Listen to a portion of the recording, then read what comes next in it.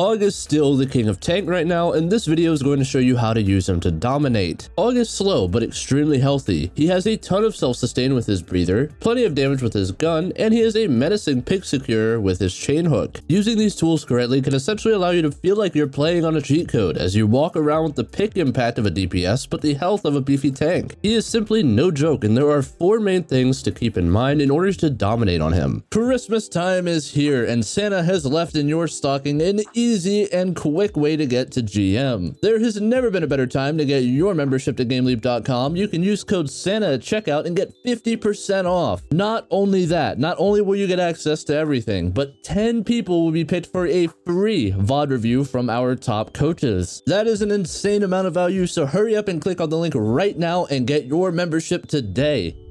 Number 1, patience with your chain hook. This is by far the single most important aspect of any ROADHOG player. While the cooldown on chain hook isn't super long, 8 seconds will start to add up when you only hit 1 in every 5 hooks. It's better to be patient, perhaps overall reducing the amount of hooks you are using per minute, but in return also increasing your accuracy. One pick can be a massive fight turner or engagement cue for your team, and it's important that you treat chain hook with the value that it deserves as an ability. It is exceptionally strong, so you should be looking to use it regularly, but not rushing opportunities or blind hooking by jumping around a corner and just trying to guess where someone may be. You are extremely tanky. There's almost nothing in the game that can one-shot you, and you have breather most of the time to get you out of really dicey situations. You do not need to rush your plays the same way someone with 200 HP does. Get to full HP and use that hefty health pool to make sure that you can spend a fair bit of time getting your hook out there. Number 2, perfect comboing. Okay, so now with a bit of patience and practice, you've gotten to the point where you can land more consistent hooks. This is good, but now it is absolutely vital that when you actually land those hooks, you are securing kills. Having a teammate there to follow up on your hook is always a good thing, but there are just going to be times where you do not have that. So the only person you should rely on for securing the kills off of your hooks is you, and the best way to do that is with combos. Using a right click before you hook is a great way to deal a fair bit of damage while you're stuck in an animation, since you have to wait for the hook to go out and then come back, and doing this is going to soften your target up a little bit and increase the likelihood of you one-shotting them with a follow-up primary fire. There isn't even really much of a tip for doing this consistently other than just keeping it in mind. Just try to remember to always secondary fire before your hook unless they are super close, in which case you should use a primary first, but just use that extra bit of damage, and when that gets comboed with the hook damage plus your follow-up primary fire shot damage and even a melee, you're likely to one-shot the majority of the roster. Our third major tip is going to be displacement. After landing a hook, you can look to your side in order to move your target into a more treacherous location. In a lot of cases, this can be used to pull your enemy around a corner and away from your team, where you can then body block them from getting back while your team focus fires on them. Or on some maps, you can even use it to drop targets off of the map, which obviously would result in an instant kill. Just always be thinking about how you could move the enemy into a more dangerous position than right in front of you if there is one available. The fourth and final aspect of Hog to remember is good ult usage. Hog is super versatile as an ultimate. You can use it defensively to knock back dangerous enemies such as a Nano Genji or a Primaling Monkey, effectively rendering their big plays useless. Or you can use it to secure picks and get aggressive by quickly killing the enemy tank or close squishies due to the insane DPS that Whole Hog offers. Always take a look at what your team has to combo with you as far as support ults go, such as Nano or Kitsune. Try to also pay attention to what ultimates they may use or what plays the enemy may look to make in the upcoming fight to help decide what the absolute most optimal usage for your ult is. Okay, so with all of this in mind, we're going to take a look at some of these tips and more in action. This is the rank 1 ROADHOG player 6, who gave me permission to take a look at some footage. So thank you, 6. But anyway, he uses these fundamental strategies in pretty much every scenario, and due to his extremely strong mechanics and his awareness, he can show just how dominant Hog could be even in the upper echelons of Overwatch. Let's break down some of the key moments in this game on Midtown and talk about why things have played out the way that they have as we go.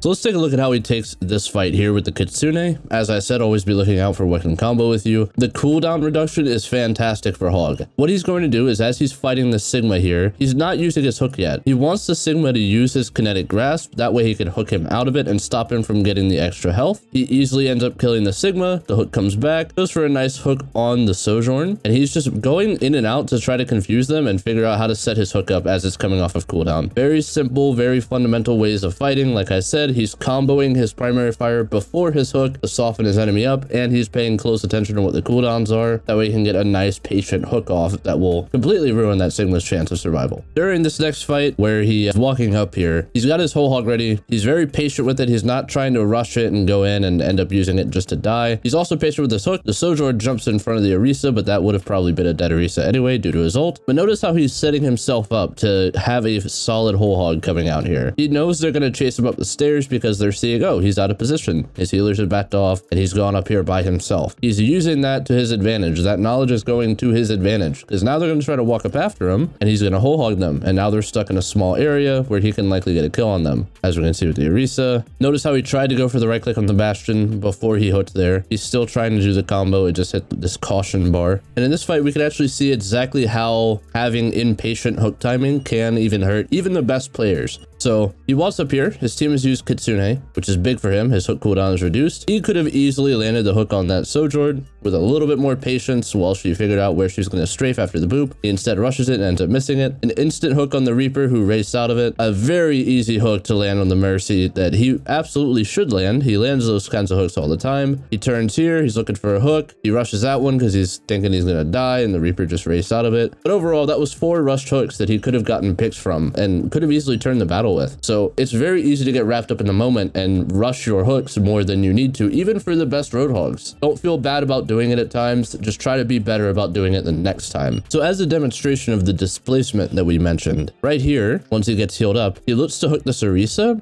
And notice how his hook pulls her around this corner. Now, because it's an Orisa, he opts not to body block her. But if this was something that was like, I don't know, say a Reinhardt, someone who has more issues displacing hog without putting themselves in danger, or like a Sigma is an even better option, he could have stood between the Orisa and this corner so she is stuck out of LOS of her team for longer. He's blocking her path. But of course, it's Orisa, so if he tried to do this, she would just javelin spin and knock him back, and he'd be in a bad position. So he opts to not do that instead, which is the good option. It's just a demonstration of that displacement tip that I mentioned before. Here we have another really important use of that displacement as his team is getting pushed while they're stuck in this high ground. There's only 3 of them here, but he has his whole hog, so he could make a play in a small room like this, which he's looking to do. He notices they're starting to push. He wants to hook this Orisa away from the pushing DPSs. So him hooking this Orisa away from her DPSs is an important use of that displacement because it gives his team a chance to actually walk at those DPSs and possibly get a kill on them. So as we can see, he lands the hook on the Orisa, pulls her to the side, then he goes for the whole hog, and look at how out of position that Sojourn is suddenly. Her and the Reaper were both pushing in front of their Orisa, which forced them to both use their mobility cooldowns. Now they have low chances of getting out. The Sojourn does actually die, and the Orisa dies because she's trying to play catch up with her javelin to get close to her team. And as soon as she gets to the top of the stairs, her javelin's pretty much running out, and there's a whole hog here. As you can see, she just used her spin, so she has no answer to this. Very, very smart use of the displacement that Hook can offer. So another thing to pay attention to is how aggressive he plays with Hog because of that self-sufficiency and tankiness. So here he's having to run back away from the enemy team who is spamming him down pretty bad, but he gets a Kitsune, which allows him to walk forward. He manages to kill the enemy Kiriko, and he's just going to keep dancing pretty much in their backline with all of his resources, as his self-heal will heal him all the way back up to full, even from all that Sojourn's damage. This really allows him to play more aggressively than most other tanks could, and he's abusing that, as you can see. All he did during this fight, even though he got a ton of picks, was combo well, have good patience, go for good hooks, and be aggressive where the other team can't really easily force him out. Another big thing about ROADHOG that I didn't mention in the aspects before is he can be incredibly tricky with good head faking. And what do I mean by that? Okay, so here the enemy Bastion has just died. This Mercy is clearly going for a res. Six knows that the enemy Mercy is going to be resing from right here because she saw her beam, and the enemy Kiriko is down and to his left. He can hear her off of sound cues. You know, there's no sound